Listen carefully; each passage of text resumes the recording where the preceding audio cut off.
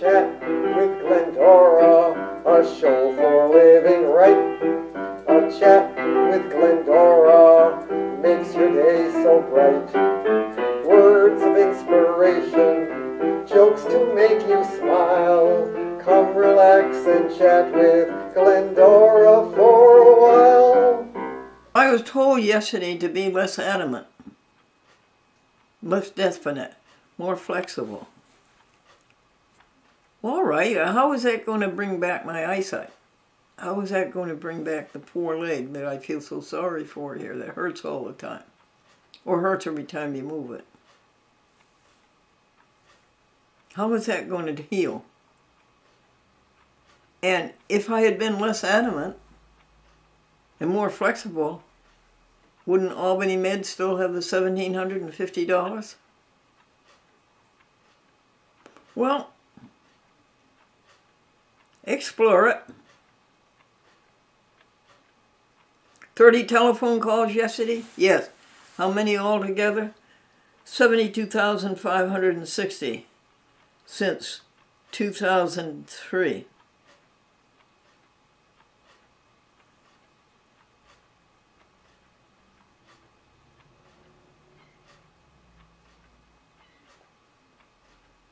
Trying to think if we did anybody any good. Were we a blessing? We'd be a blessing today, won't we, folks? We'll just pour out the love to everybody. Jasper Dog is doing pretty well. He's still wearing his blue sweater. You know, Jasper Dog's no bigger than this.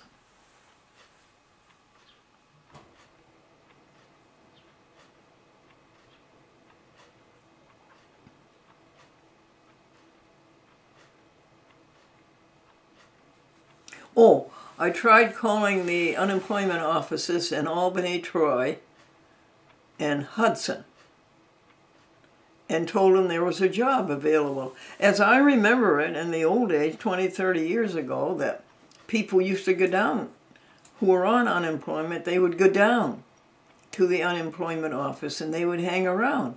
And people would call them up, employers would call them up with jobs to do, and the patrons, the unemployment patrons, would go out and do the job for a day and come back, maybe get another one tomorrow. That's the way I remember it.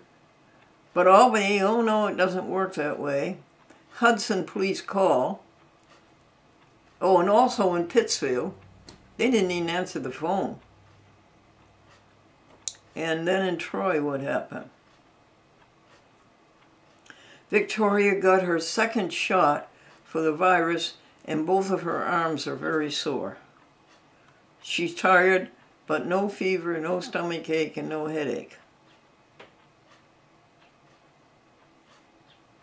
And I said a heating pad and go to bed. I should have told her to drink plenty of water. And Corrine is coming today and bring me vegetarian clam chowder and another vegetarian soup. She asked, which one do you want? And I said, both? Both? Yes. And then she's going to try to help me with the black mold in the shower and try to help me write letters. And those 40 things were behind on the to-do list. Did I tell you yesterday we were reading about Charles Dickens in Compton's Encyclopedia? And he went from one excitement and triumph to another. And when he came home from his tour of America, he decided, he started editing a magazine. And then he went into playwriting and into play acting. Hello? Hi, Glendora. Victoria. Oh, Victoria, my darling. How are you? Are you feeling better?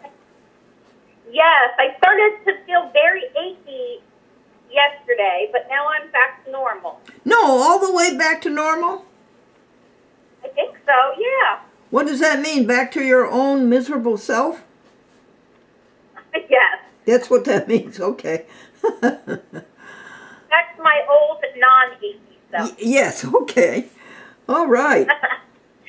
So I'm on my way to drop off food in Loudonville, and then I'm going to come to you. So I'm so happy about that. Last week it was 11:15. You think that's what it will be? No, it was 12:15. It'll be before then. Oh, I did all my stuff, and I'm just driving from Troy to Loudonville. I'm still in Troy, right near my house. Oh, this is great. What good news, honey. We need you so badly. I know, so that's why I was trying to get over there earlier. Yeah, yes, that was sweet of you. And wouldn't you know, you'd do that. You would try to do that. We are a grand universe. All of us together, Vicki, are a grand universe. I love that. Oh, that means a lot. Now, notice, as I said to the TV audience just now, that we're not saying we have a grand universe, because that makes it look as if we're dots. You know, we're all separate. But we are a grand universe. We are, yes, we're one. Oh. Thank you, dear friend. That's perfect. Okay, so I will see you soon. I'm happy of that. Bye-bye. Yes, bye-bye. Bye. What was I trying to tell you? Oh, about Dickens, yes. And then he went into playwriting. Then he went into play acting, and he was superb at both of them. So good that one of his performances was before the Queen in the castle or wherever it is. And she asked to see him after the performance, and he declined. He didn't want to go before her in the costume that he was wearing, and he declined. Isn't that interesting? These are all the things we try to find out in the 3 computers we look into every day. The Encyclopedia Britannica, the World Book Encyclopedia, and the Compton's Encyclopedia. All creatures of our God and King, lift up your hearts and let us sing. Just be kind, stop the cruel. The cows and pigs, leave them alone. The horses, hens, and turkeys too. Save the fish, one with God. Just be kind, stop the cruel. Hallelujah. Hallelujah.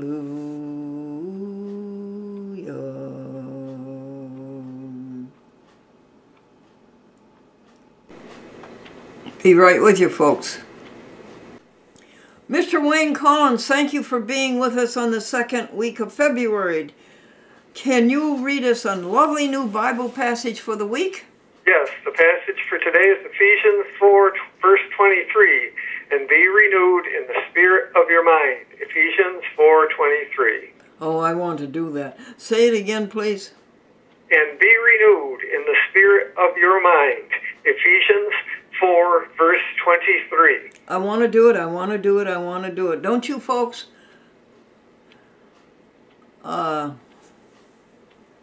Wayne, also for the week, do you have a nice new hymn for us? Yes, how about all creatures of our God and King? Good one. All creatures of our God and King, lift up your voice and let us sing. Just be kind, stop the cruel. The cows and pigs, leave them alone. The horses, hens, and turkeys too. Save the fish, one with God. Alleluia, alleluia, alleluia.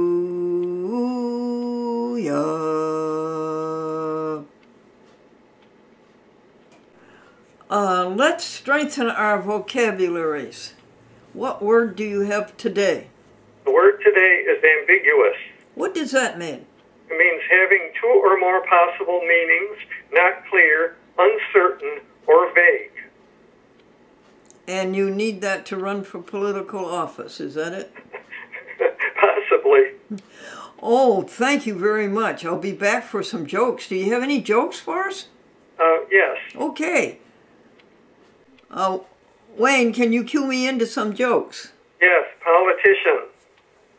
Oh, the politician he won in the outlying district, folks, because during the campaign he was outlying in all of them. Gatorade. Gatorade, the girl said, is welfare for crocodiles. How does a wife know that her husband loves her? When he refers to her as his first round draft choice. Old quarterbacks. Old quarterbacks never die, folks. They just pass away. Used vehicle. Man bought a used car. He didn't know how old it was, but the odometer was in Roman numerals.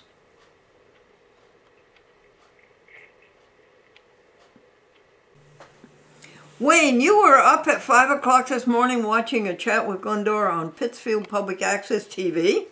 I saw part of the program this morning, and I can tell you a lot about it. Oh, good. Go ahead. All right. You spent a good deal of time talking about .com cat. This program was from July 20th of 2019, and of course, .com had passed away in April of that year. Oh, okay. You told how she'd eat grass and how she had her own personality. Indeed. And it was quite a reminiscence. Did it tell you how he ran the house? I believe you did. Yeah, she certainly was the boss of the house. And then you told a lot of your signature jokes. You told the one about how to make the boss laugh on Monday. How do you make the boss laugh on Monday? You tell him a joke on Friday. And then another boss joke that you told was the one where the employee said to the boss, "Do you think you could promote a man like me?" And the boss said, "Well, maybe if he wasn't too much like you." And you told about the young lady who went to the doctor, and he gave his diagnosis and said, "You have acute appendicitis." And she said, "Doctor, I came here to be examined, not to be complimented." Good going, Wayne. Now you can remember those jokes. And then you said, "Behind every successful man, there is a proud wife and a flabbergasted mother-in-law." Hooray. And you told the joke about Gatorade, how the girl thought that Gatorade was welfare assistance for crocodiles. And you told a lot of others, which I can't remember them all. I don't see how you remembered as many. And then what happened? Anything else? No, it stopped when you were telling the jokes. Well, that's a good place to stop it.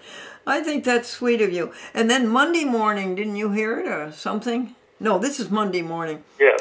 Saturday morning, you see it at 11:30 a.m., right? Yes. Thank you, Wayne, and thank you, Pittsfield Public Access TV. You're welcome. And you had a program on Friday, and in that program you told 47 jokes. Wow. I counted them. How could you do that, Wayne? How could you write down 47 jokes off the TV? A lot of scribbling. Oh, thanks for that, Wayne. What a friend you are. Oh, thank you. Yeah, take care. You as well.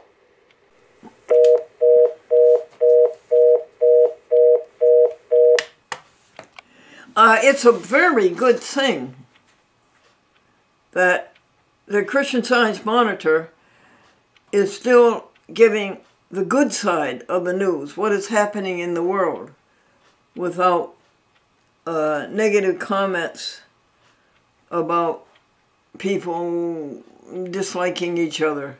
It's a good thing that they're emphasizing what the news is, and just what the news is, and not saying this is bad and that's bad and this is ugly. And so Corrine was just reading an article about Joe Biden's climate control bill. What is today? February the 9th, Tuesday. And we have to go to the doctor man. And we have to get the papers ready to put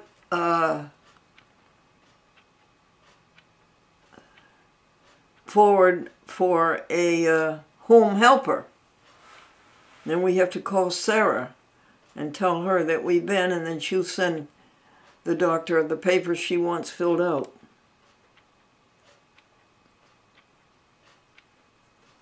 And we're spiritual. You know, when they say we're spiritual, what they're saying is that we're altruistic. We love one another. We don't have anything to do with self. What is error? What is error? Error is self. Ego. Me first. Now, what were the good things that happened yesterday? The weather was good. Oh, the weather's been very good. I love the weather in all of its vicissitudes. And let's see what else.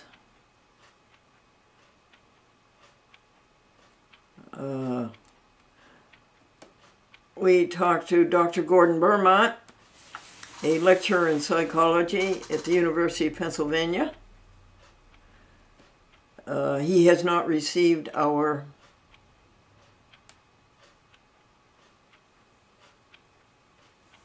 TV shows for February, March. I told Gary J. that how nice he was to step forward and volunteer his services and put in so many hours, and that the work that he had done was quite valuable to a Chat with Glendora, and its mission. And it was work that moved the details forward, and he says, you're a remarkable woman. And is that good or bad? And then Darlene, she stopped coming also, and she wanted to send me a dinner from the pizza restaurant, either Zier's or Village Pizza, and that did not happen.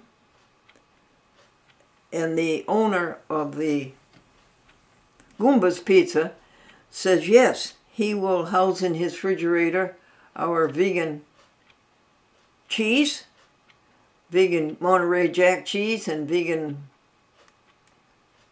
mozzarella, though it's too stringy, and vegan cheddar cheese, and make our pizzas with that. And there won't be any milk stolen away from a baby calf. And the calf put in an enclosure so he can't move, and he'll be anemic, and make good veal, and make the veal that people are so callous to eat.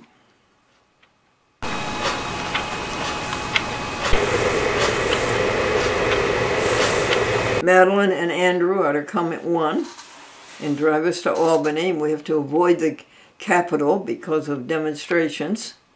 And we go over the Henry Hudson, not the Henry Hudson, but the Henry Johnson Bridge, and get to Albany Med. And the first thing that will happen is that I will examine the doctor. Thank you, Corrine, for reading me the Christian Science Monitor, which has a good deal of Christian Science in it, but the news is there without the ugliness. Wouldn't it be nice if everybody in Washington, no matter what, the only thing that really matters is how did you treat others? Wouldn't that make a big difference? Wayne, we all could use a uplifting Bible passage. Do you have one? Yes, I have. It's Ephesians 4:23. And be renewed in the spirit of your mind. I love it. Again, please. Yes. And be renewed in the spirit of your mind. Ephesians 4:23. What a big difference that would make to the world, right? Yes. Ephesians 4:23. Be renewed in the spirit of your mind.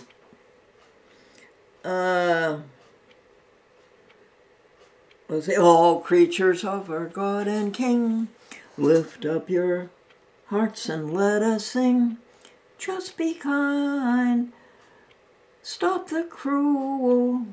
Thou cows and pigs, leave them alone. The horses, hens, and turkeys too.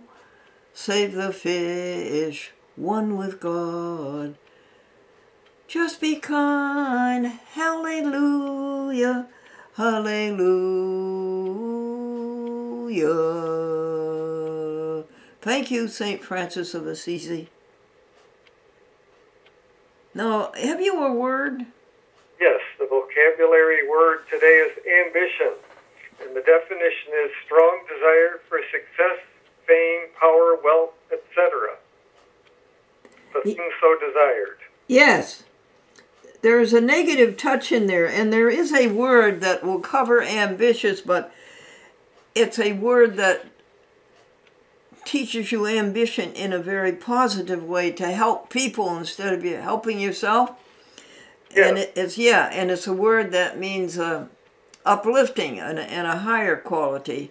I can't. Ambitious. It says showing great effort, aspiring.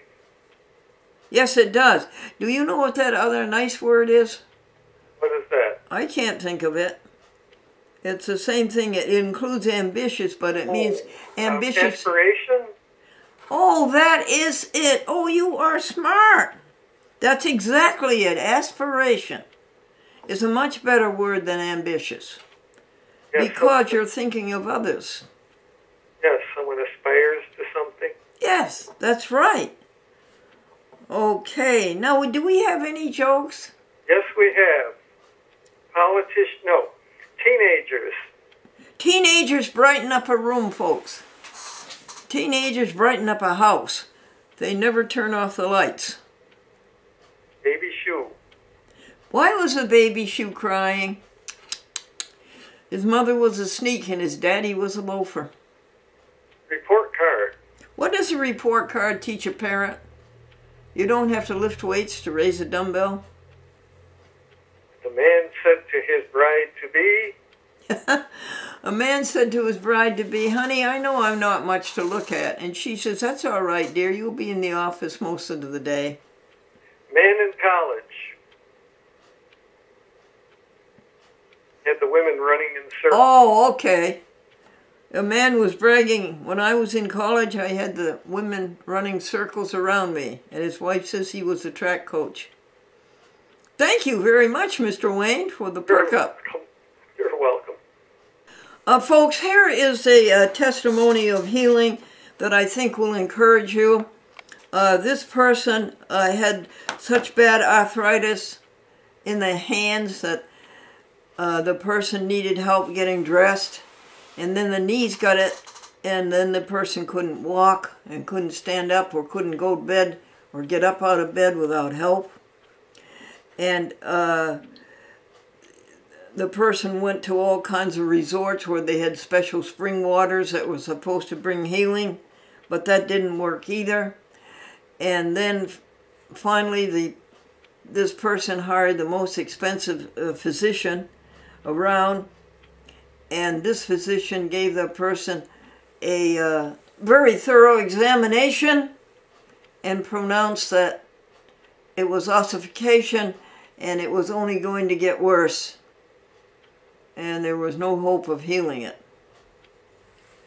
Well, at that time, somebody told this person about Science and Health with Key to the Scripture by Mary Baker Eddy. And so the person read it just out of curiosity, not thinking it would heal. But as the person continued through the book, there was healing. And there was healing complete. And all of that disability went away. And it never came back again. And that person went on to live a very active and very useful life. Doesn't that cheer you up? You feel so sorry for the person. And then there is a healing. And of course that person is very grateful to Mary Baker Eddy for discovering what heals. What heals is a right relationship with God. What is a right relationship of God? helping others. And no selfishness, no egotism, no me first. And realizing that God is everything there is, that God is good.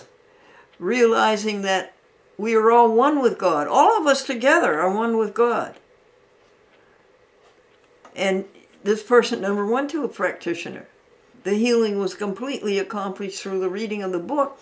And you will find out that in Science and Health with Key to the Scriptures by Mary Baker Eddy, that all 100 of these beautiful testimonies in that book were brought about by just reading the book. No practitioner. Just by understanding the right relationship with God. Did I leave out anything, Wayne? No, I think you did a very good job. Really? Yes. Oh, thanks. Can we go ahead now and read We Knew Mary Baker Eddy, and we're up to page 421, dear. Okay. It's snowing very hard here. I don't know what it's doing over your way, but Bart's out there blowing out my driveway. Oh, wow. Okay. I hope it doesn't stop the doctor's appointment.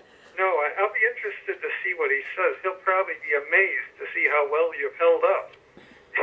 92 years. You're going to be disappointed, friends. Dear baby friends. It didn't happen yesterday.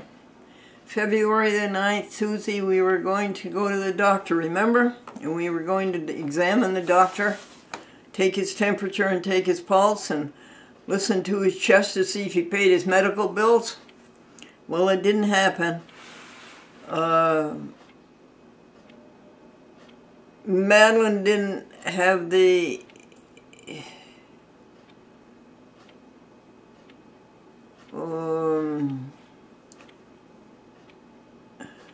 foolishness to go out into the snow. She said it was slippery. And there was the news that is going to disappoint you. So listen, you say, you take what God gives you and you say thank you. And there will be plenty of other good days when we can go to the doctor, man. Not that we want to go to the doctor. Oh, that extends our great and wonderful record. 92 and a half years old, no doctors, no medicine. More than 92 and a half years old. May, June, July, August, September, October, November, December, and January. Why, that's 9 months. That's 92 and 2/3 year. No doctors and no medicine. So, when is the next appointment? Way into March. March the 3rd at 2:30. 2:30? What about 2:30? 2:30 is when the Chinaman had his dental appointment. 2:30,